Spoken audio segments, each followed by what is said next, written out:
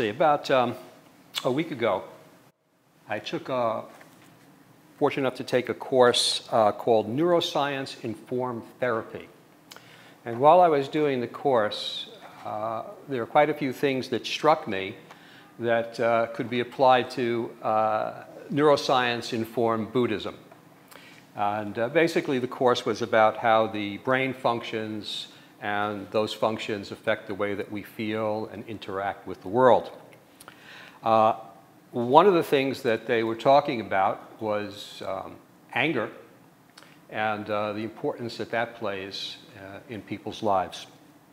So I wanted to focus on anger, and I think it's a good thing from a Buddhist point of view, because anger, as we know, is one of the three poisons. Anger, greed, and ignorance. And these three poisons in Buddhism are the root of all suffering. So we're kind of going to explore how the brain interacts with anger, and that interacts with our Buddhist practice. The talk's going to take about 30 minutes. That's about as short as I could make it. It was 2 days worth of intensive stuff, so I hope we can distill it down and not be too technical. Basically, it's going to be in 4 parts. The first part, we're going to explore what the problem is with anger, and then an understanding how it works from a neurological perspective. And then I think more important is how to deal with it on a personal level, and then how to transform that energy of anger into the energy of awakening. First, I want to start with like 2 quick quotes from the Dalai Lama so we can get the Buddhist perspective. Anger destroys our peace of mind and our physical health. We shouldn't welcome it or think of it as natural or as a friend. Then he says, there needs to be an understanding that anger never helps to resolve a problem. And then a quote from the Buddha, you will not be punished for your anger, you will be punished by your anger. Now, in the talk, I'm going to use stress, fear, and anxiety and anger interchangeably. So give me some little slack with that. But if you want a difference to differentiate them, I'll give you the definitions right now of how I'm going to be using it. Fear is a response to a present danger. Anger is a fight response to fear. Stress is the fear of things going wrong, being wrong, or staying wrong. And anxiety is the response to a perceived or imagined threat of a future danger that can't be located in either time or space. In other words, it's characterized by uncertainty. These responses can be triggered by a threat to either the physical self, which is sometimes useful and important, or a threat to the imagined ego self, not so useful. Okay, so let's take a look at some of the effects of anger in terms of health. Increased risk of anxiety, digestive problems, headaches, heart disease, sleep problem, weight gain, stroke, hives, asthma, ulcer, lower back pain, shortened life. Nothing on that list we want. Emotional effects, irritability, depression, apathy, alienation. Behavioral effects, makes one prone to accident, loss of appetite, sex drive, excessive alcohol consumption, and insomnia. These are just a few. Mentally, tends to increase worrying, muddled thinking, impulsiveness, poor judgment. Physically, think how you feel when you're angry. Your heart beats fast, maybe irregular. You breathe fast. Your muscles feel weak. You sweat a lot. Your stomach churns. Your bowels feel loose. You find it hard to concentrate on anything else. You feel dizzy. You feel frozen on the spot. You can't eat. You have hot and cold sweats. You have dry mouth, and your muscles. Well, I think I feel that way right now. No, no. Your muscles get very tense. What do you look like when you're angry? Right? Your face gets all red. It's terrible. It's ugly. Socially, misunderstandings and minor grievances get blown out of proportion. People that are angry more often tend to end relationships with people, even close friends, rather than work and resolve problems. If you're angry, people don't like to be around you. Angry people are alienated even from their own families. They have trouble being effective parents and coworkers and spouses. It leads to all forms of violence, road rage, spousal abuse, child abuse, animal abuse, elder abuse, which have all reached epidemic proportions in the United States. Anger is a major contributing factor to genocides, war, civil unrest, terrorism.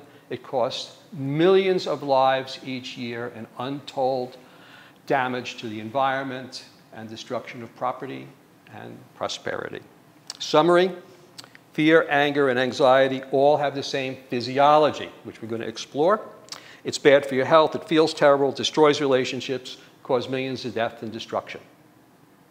Not a good thing. Okay, so how does this work in the body? The stress or anger response has three phases: alarm, reaction, and return. We're just going to explore them briefly. Perhaps you've experienced this. A fire alarm goes off, you're at work. All of a sudden, your heart jumps, you get this rush, your skin flushes, your eyes widen up. And then, after you hear it, the brain kicks in and you go, oh, did somebody say there was going to be a fire drill? And your coworker says, yes, it was 12 o'clock. It's 12 o'clock now. Don't pay any attention. And everything goes back to normal. For some people, it doesn't go back to normal. But that's the anger or the stress response. The way that it works in the body, it's triggered primarily through the senses. Sights and sounds are processed by the thalamus, which is like the switchboard in the brain, and it directs that information to other parts of the brain, to the prefrontal cortex, and particularly the amygdala. That's the one that I want you to remember. You can forget everything else, but keep that in mind. The amygdala is like at the core of the brain, at the top of the brain stem, and that's the emotional, reactive part of the brain that's non-thinking, or the reptilian or the ancient brain. Smells and touch, interestingly enough, bypass the thalamus and they go directly to the amygdala. That's why sometimes you'll get a smell of something and it'll bring back a memory, or you'll have an emotional response to a smell instantly, because it just goes direct. It's one of those things. And touch also, which is if you're being attacked or hit, it's a good idea. Any cues that are associated with a threat in the amygdala, whether they're real or not, immediately trigger the stress response, and that happens before you consciously recognize that there's a threat. It's another key point that we'll get to. So, boom, the stress response reacts. This is called the reaction phase. Easy, right? What a surprise. In the reaction phase, and I'm going to really simplify this because I had like 2 pages on it, and I realized, my wife said, this is so boring, Cliff, you can't do this. The amygdala sends a message to basically the adrenal cortex, which is the outside of the adrenal gland, and the adrenal medulla, which is medulla means middle or center, to release cortisol and adrenaline into the bloodstream. There are actually some 1,200 functions that take place. We'll only go over the first 800. No. So this is a major simplification, but the result of this is the body's sympathetic nervous system shifts into overdrive. Causes the heart to beat faster, blood pressure to rise, lungs to hyperventilate, perspiration, cortisol levels overload the hippocampus so that memories lose context and they become fragmented. The pupils dilate, you experience tunnel vision, adrenaline floods the muscles, preparing them for the fight or flight response. In other words, you're going to either fight or run. Protective muscles around the eyes, the throat, the shoulders go up, the stomach tenses, stiffen for protection. Think about it. If you were attacked by a wild animal, it would bite your throat. You would have to protect it instinctively, so you clinch up and you tighten those muscles. The eyes, if they get scratched, you can't fight back because you can't see, so the eyes cringe, so you see through slits. And the stomach, if it gets clawed or swiped or bitten, well, you're vulnerable there. You don't have any bones around that area, so those muscles have to tighten to protect. So when we're stressed, where do we hold our stress? Strangely enough, in those areas. Okay. Only after the fear response has been activated, as we said before, does the conscious mind kick in. So it's an after effect, the conscious mind. And then it'll decide whether to continue the fear response or not. When triggered as a protective response to the physical body, the stress response is good and essential to our survival. it has a very quick trigger, and that it gets triggered quickly, and when it needs to be has been a matter of life and death. It only gets a chance to fail once, and then you're somebody else's lunch. And finally, the third phase is the return phase, which is the shutdown phase. And the interesting about the shutdown phase, in terms of evolution, it wasn't important that the shutdown work as quickly or as robustly as the turn-on phase, because you don't lose your life if you don't shut down. And maybe there's another lion running around or hiding in the bush that you didn't see, so if you're a little hypervigilant for a while, there's lions around. So maybe it's not evolutionary a bad thing, but the result of it is it's a manual switch to turn it off, where it's automatic to turn it on, and the connections to it to turn it off are very thin and weak. So we'll talk a little bit more on that in a moment. But let me just summarize it. Most often, the fear and anger response is triggered initially by an indefinable something that you sense or think that itself is not threatening, but it's associated with a fearful memory. The on connections are short and thick and automatic. The stress response prepares the body for a fight, flight, or freeze response by activating the sympathetic nervous system. Basically, it's an oversensitive, outdated system. It's easily overwhelmed by a constant stream of alert signals in a barrage of loud horns and sirens, flashing lights, unpredictable movements, particularly in an urban environment. And today, which we didn't have for the last 100 years, a huge influx of signals from the news media, the internet, the graphic violence that we see on television and movies. The mind doesn't know that this isn't something subconsciously that isn't going on in real life. It just takes it in as information, stores that in the amygdala, and all these things are starting to trigger it on a subconscious level and a very subtle level. And this is where stress and anxiety, which is another form of anger, as I said, start to come in. Another interesting way that it's triggered is, and I'll read something from Dr. Ron Leifer. He says, among the desires of which we are often unaware is the desire to create a stable, solid sense of self, to feel good about ourselves, to be in control of our lives. When these desires are frustrated, they become a breeding ground for our anger. Anything that threatens or negates our sense of self, which makes us feel bad or anxious or helpless, or interferes with our happiness projects, may unleash the energy of anger, aggression, and violence. And what's our idea of happiness projects? Well, it could be to lose 20 pounds, find my dream partner, buy that house, get a promotion. It's unusual that these themselves are a source of our suffering. It's quite a paradox.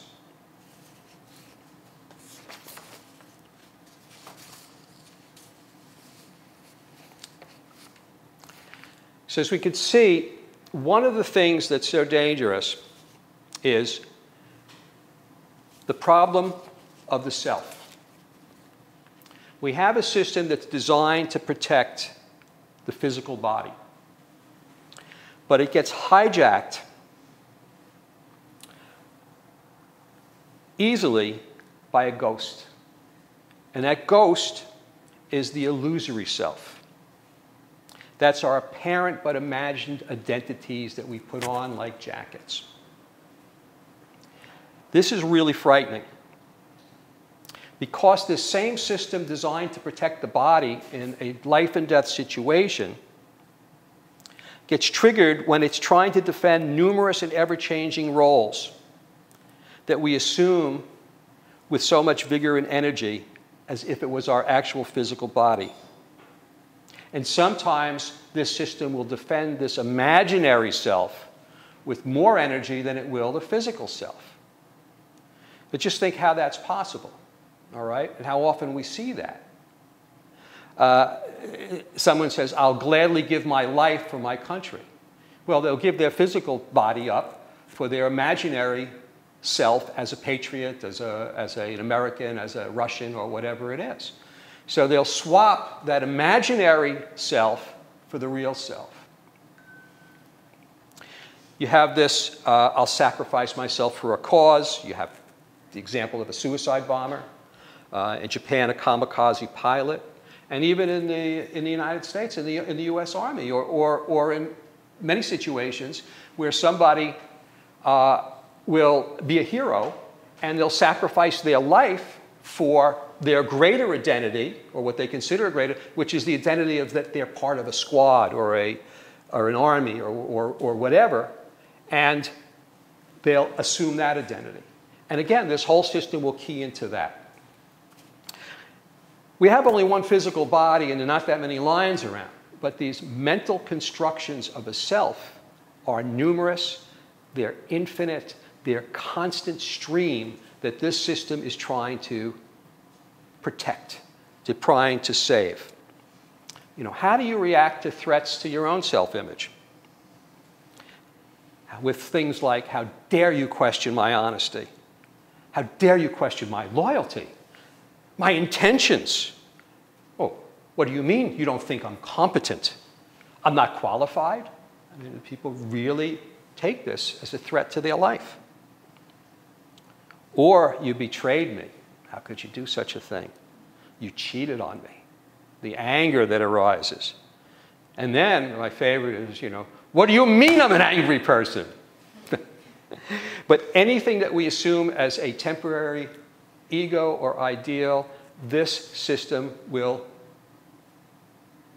take it and hijack it. Animals don't have the problem. That's why zebras don't get ulcers. They're not wandering out on the savannah, well, I wonder if why that lion doesn't like me. I'm just sitting here and he just really, I don't think he likes me. Or they don't sit around and go, gee, I don't think it's fair that all these other zebras are not doing as good a job as watching out as I am. This is really not right. It's unfair. No, the zebra gets attacked by the lion. It runs away. If it survives, it relaxes, goes back to eating grass. Everything's fine. The system kicks in again when the next lion attacks. Until then, the zebra's totally chilled. With us, it gets triggered by an unknowable threat. That's some future challenge to the ego, not even an ego challenge that's going on, and it's not shut down. It then becomes, from anger, a chronic and debilitating anxiety, which can be absolutely deadly for the person that's suffering it.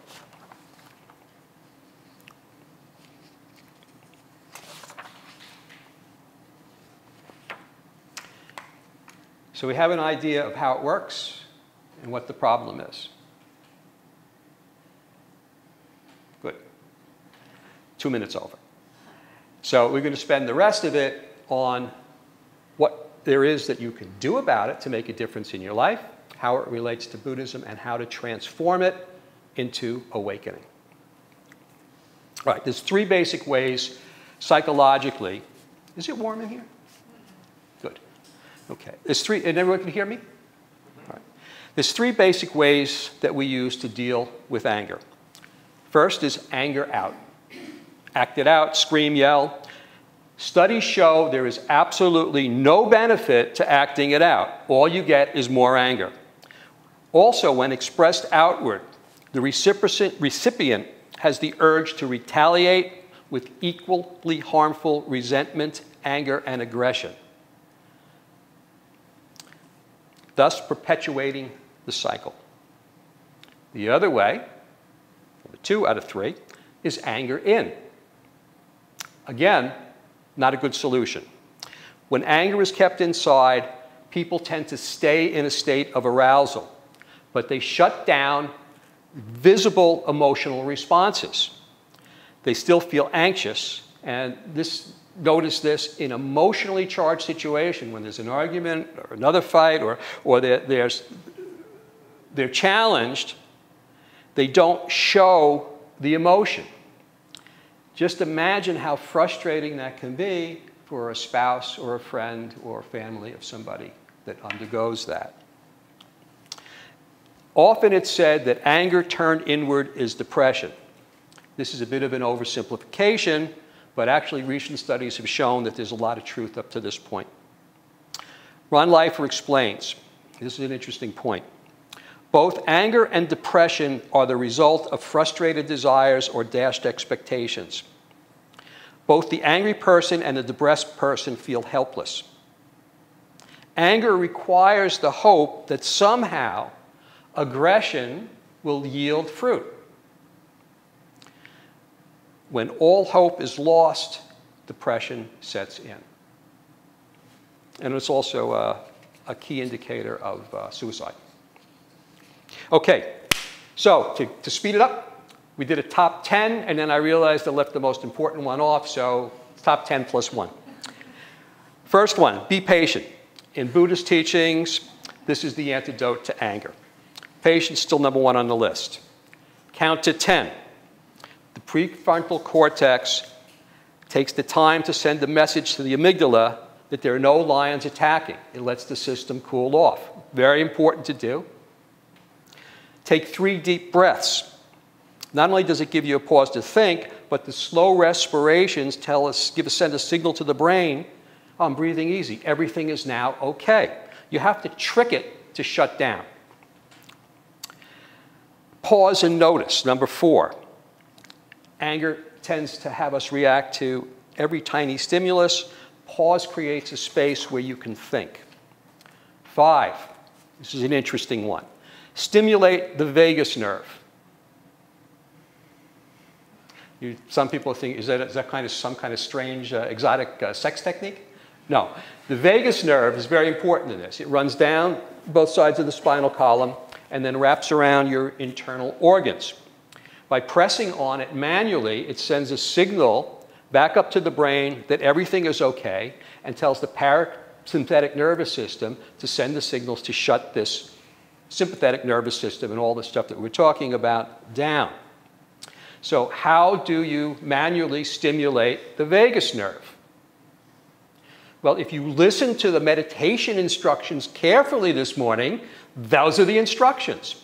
By taking a deep diaphragmatic breath down to the lower area, or the Dan Chen, the diaphragm presses down on the organs, and the organs squeeze the vagus nerve, which sends the signal back up to the brain. So, thank you. 6, responsibility. Take it and be it. No one can make you angry except for yourself, and no anger is ever justified. We can talk about these at tea if you don't agree. Express yourself constructively, and this is a good tip. That is, be assertive, not aggressive. Rehearse your response before delivering it. Here's a quick tip. State how you feel, what in the situation makes you feel that way, and why it upsets you. Don't play the blame game. Keep the conversation focused on your own feelings. Rather than, this is what I usually do, you suck, you lazy piece of shit, okay? You left your dirty dishes out again. You know it pisses me off. Obviously, you don't care about me at all. There's a all. And I have had it with you. Doesn't get very far. Or you could phrase it this way. I feel hurt when you don't put your dishes away. It makes me wonder if you care about me or respect me. Would you be willing to talk about it now or later? I'm going to write that one down, all right? Another thing you can do, number 8, change your environment. Go for a walk, take a breath of fresh air, turn on the radio. 9, make positive statements. Let's memorize a few positive statements and repeat them to yourself, like Namu Amitabha. Or you could do, I'd rather be happy than right. This too will pass, mind over matter. If you don't mind, it doesn't matter. Or whatever, that kind of sticks in your head. Number 10, very, very, very effective, active physical exercise. It's an excellent and proven way to relieve stress by metabolizing the sympathetic adrenal hormones. Those are the chemicals that we talked about, and the waste products of tension. Another great thing is mindful movement. A relaxed body equals a relaxed mind.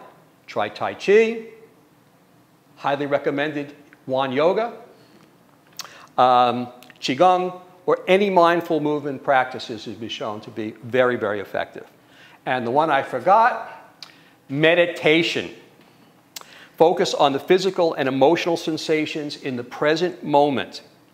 This is a way to take back control of your brain and place your finger on that manual off switch that you need to throw, or in technical jargon, switch the brain from what's called the default mode, which is the mind wandering mode, which kind of like saves energy, and the brain constantly goes into that. You're daydreaming, you're wondering about things and dinner in the past. That's your mind wandering, or your default mode. Switch it to the cognitive control mode, which is your problem solving, your present moment awareness mode. Each time when we're meditating, we remind ourselves to come back to the breath. We're strengthening this part of the brain to be in the cognitive control mode. All right, to recap that quickly, evolution designed our nervous system to turn on automatically with robust connections that are thick and short. It needs to be turned off manually through connections that are weak and distant. Being mindful, that's using the thinking brain to turn the stress response off. There is 3 ways of expressing anger: anger in, anger out, but the best is anger control is the way to go. All right? And finally, we get to the last technique where we use this to transform the anger of energy into awakening.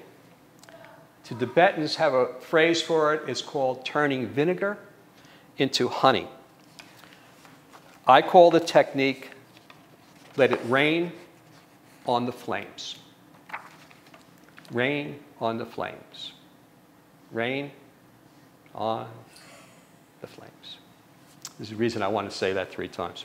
Okay. RAIN is an acronym, and it was originally developed by Michelle McDonald, who's a well-known mindfulness teacher out in California.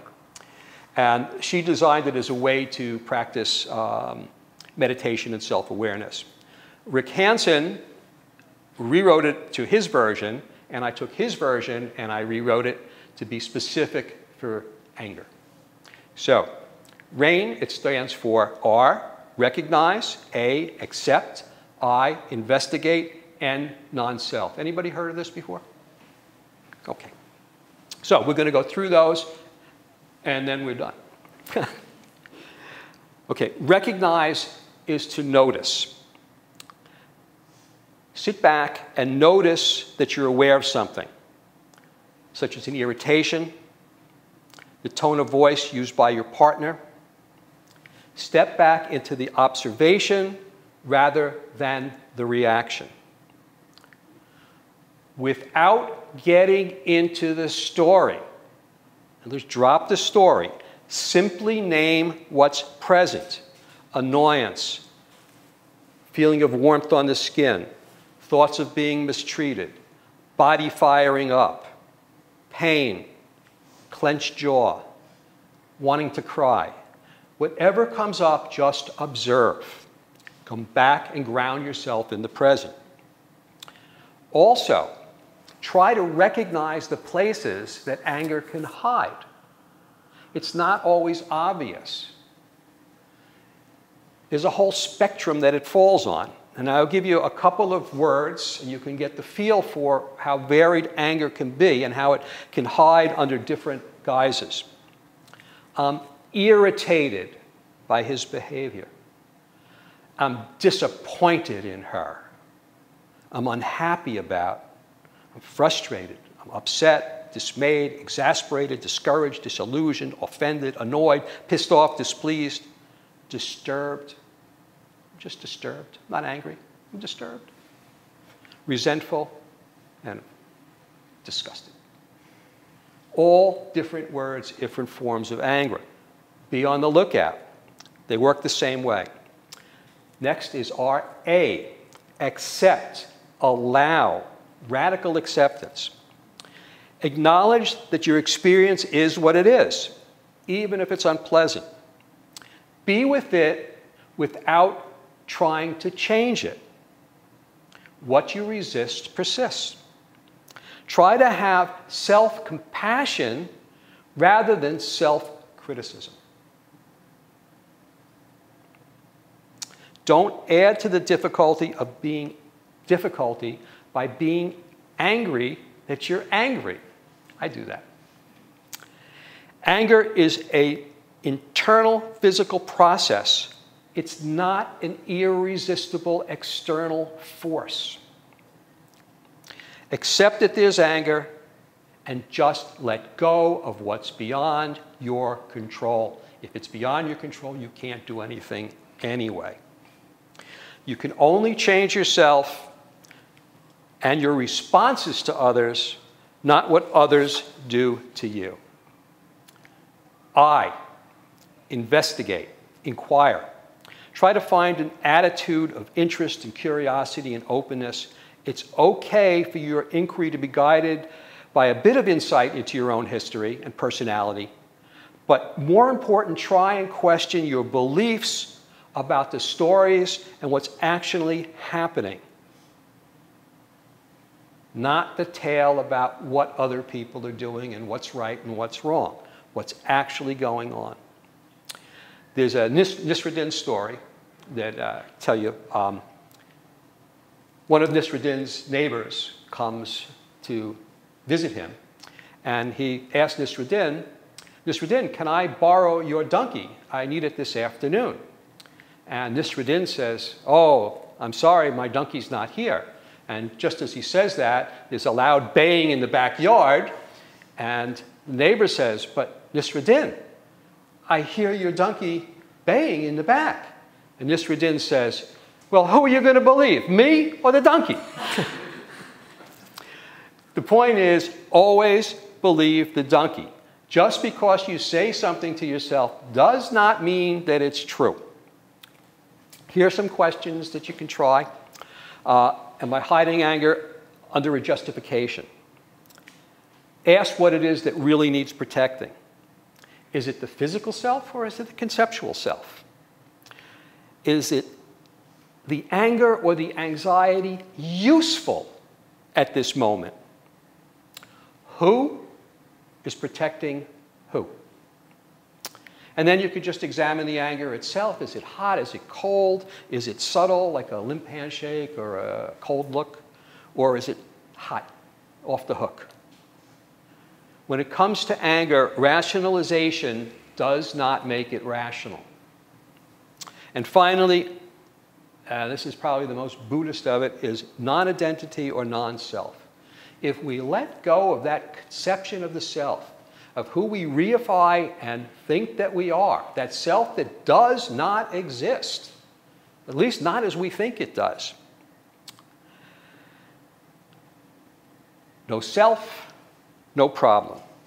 And one way to do that is don't identify. Think there is anger arising, not I am angry. Same thing works with sadness. There is sadness, not I am sad. There is the feeling of anxiety, not I am an anxious person. Don't identify. These are just fleeting experiences. They're small aspects of the totality that's you.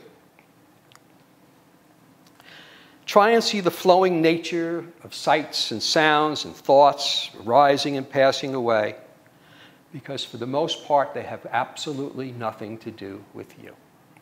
The ultimate cure for anger, violence, and aggression in our own life and in the world is letting go of the attachment to self, in opening our hearts to others. I personally could never express it as clearly and absolutely as beautiful as the great Vietnamese monk Thich Nhat Hanh does. So I'm just going to finish and read a small thing that he wrote. And I hope that we can all take it to heart humbly. When we get angry, we suffer. If you really understand that, you also will be able to understand that when the other person is angry, it means that she is suffering. When we see that our suffering and anger are no different from their suffering and anger, we will behave more compassionately. So understanding the other is understanding yourself. And understanding yourself is understanding the other person. Everything must begin with you. Thank you all very much.